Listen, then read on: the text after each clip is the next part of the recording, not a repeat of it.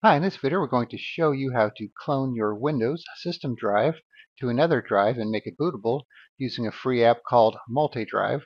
So we've done many videos on many different cloning apps, with most of them being free. So we do actually have a playlist with all of those apps you could check out, and this would be part of it. Alright, so once you download and install the app, you just need to run it. So what we're going to do is we have this disk 0 here with Windows on it, which is a 75 gig drive, and we're going to clone it to this new drive that has 120 gigs on it. So it's online, so unallocated space, so there's no volume, so you don't have to make a volume first or give it a drive letter. You could just put in the drive, make sure it's initialized so it's online, and then we'll take it from there. All right, so let's close this out. We'll open up multi-drive.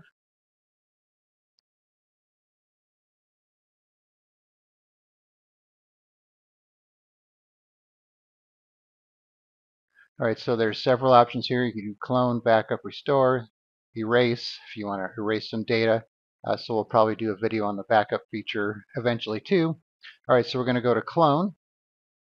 All right, so you just need to pick your source. So here is our 75 gig C drive, and then our destination, the 120 gig drive. Then you have some options here. If you want to change the space allocation here, like so, if you want to leave some unallocated space.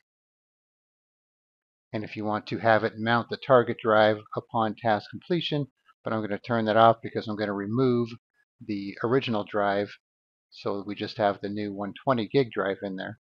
Then we'll boot it up with that. All right, so we're going to go ahead and click on clone. So you have to type in yes to confirm that you are cloning the drive, and you need to unplug the target drive before rebooting. I'm not sure why it says unplug the target drive. I would think it should say unplug the source drive, so you could use the target drive, but regardless, you still have to type yes. Now it says the target drive contains data, overwrite it. Even though it doesn't contain data, we'll say yes. But anything on that drive will be overwritten, so keep that in mind. All right, so now it's going to start the process here. We're going from the 75 gig drive to the 120 gig drive.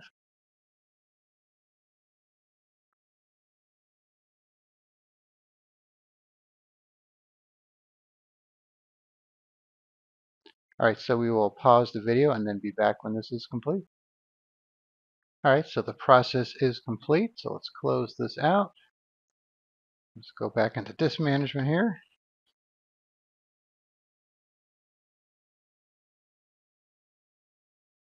Okay, you can see we have the new drive here with some unallocated space, so it didn't actually use the free space, so you can expand that later if needed.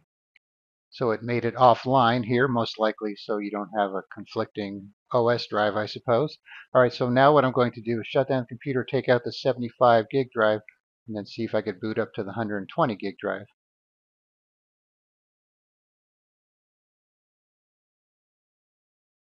All right, so far looking good. We have a Windows logo.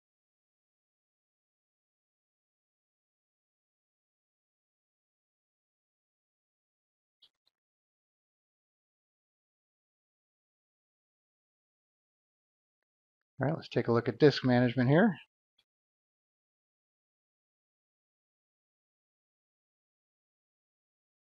All right, so now we have our 120 gig drive here. All right, so one thing you might run into if you are cloning to a larger drive is that you have this recovery partition in the way of your extra space there, so you can't expand that. But there is an easy way around this using the free NIUBI Partition Editor software, which I have here. So there is an installable version and a portable version, so I'm using the portable version. So there's nothing to install, so just download it and run the executable.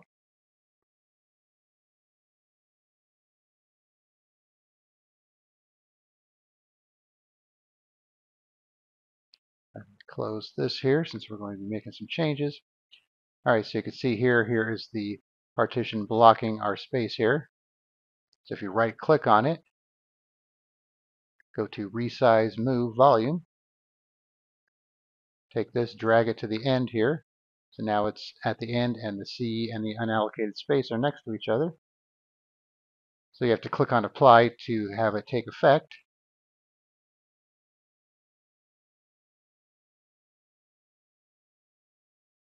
Okay, so now we could either right click here and merge the volumes, or we could go back here, and now you can see that they're next to each other. Right click, extend volume,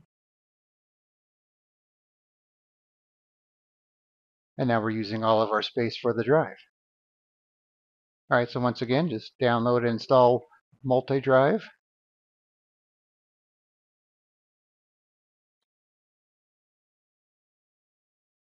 Go to the clone option, pick your source and target. I don't have two drives installed anymore, so I don't have the option to choose a target. And then set any options, click on clone, and then swap your drives out, and you should be good to go. But I will say you should probably make a backup of your personal files first before running anything like this, just in case something goes wrong. Alright, so I'll put a link in the description where you could download multi-drive and you could try it out for yourself. Alright, thanks for watching. Be sure to subscribe.